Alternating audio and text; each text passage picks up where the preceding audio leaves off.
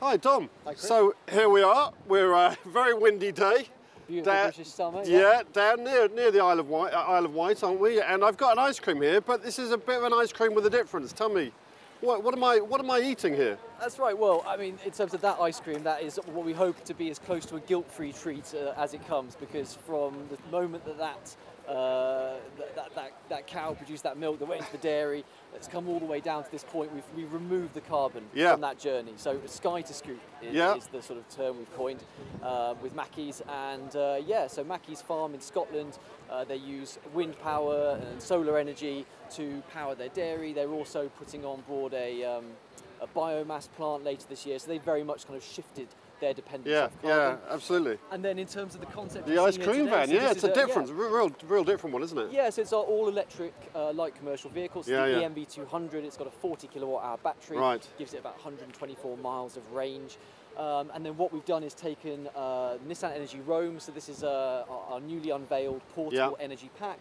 It comes from Second Life electric vehicle batteries, and that then powers the onboard refrigeration equipment. Yes. So it means you don't have to have, as is the case with lots of ice cream vans, a diesel engine idling away all day to run that equipment, producing emissions and not being very pleasant in general. And a lot of seaside places have banned or are thinking of banning, aren't they? The traditional diesel-powered ice cream vans, so this is quite timely. Yeah, it's not just seasides, it's cities. A lot of councils have recognised that, particularly some of these older vans, they have got very polluting engines, and having those run all day long, particularly where your target audience is children and young families.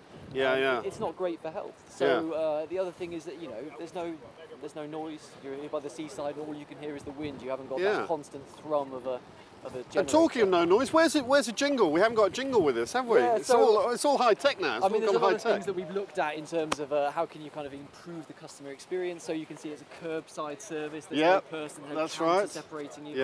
And we've done away with the jingle. We've got a smart button inside. You press that, and it generates a tweet with the van's location, and that's using what 3 words. So that's the whole world into 3 metre by 3 metre grids.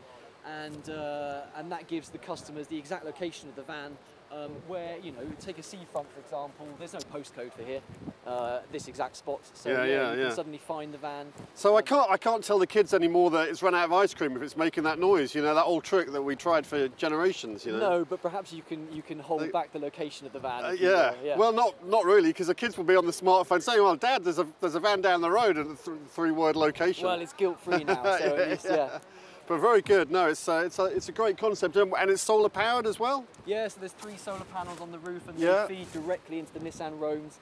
So it creates this whole kind of electric. Yeah, please. The sun's shining now. So this is this electric ecosystem, and it's just about a smarter use of energy, a better use of energy, and it's only a prototype at this stage, but we hope this kind of will inspire I think some of the other converters. We know that there are some converters out there looking to bring electric ice cream vehicles to market, and I think it's a Clean Air Day. What better initiative to kind of Clean Air Day. Got to get that in. Today is Clean Air Day, and we came here just to say we came down here in the new Nissan Leaf as well. So I'm feeling very guilt-free. Zero emission transport down here to enjoy zero emission ice cream. Thank you very much. Cheers, Dom.